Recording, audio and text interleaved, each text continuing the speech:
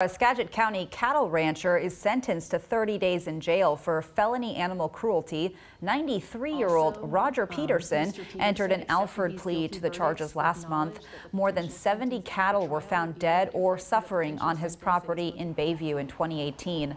A small group of demonstrators gathered outside of the courthouse this afternoon. These animals were starved to death. They were refused medical attention. He needs to be stopped, and others that don't care about their animals need to be stopped.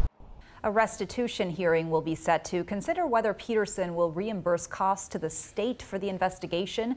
Pederson is also required to pay more than $6,000 in fines, as well as take an animal cruelty course.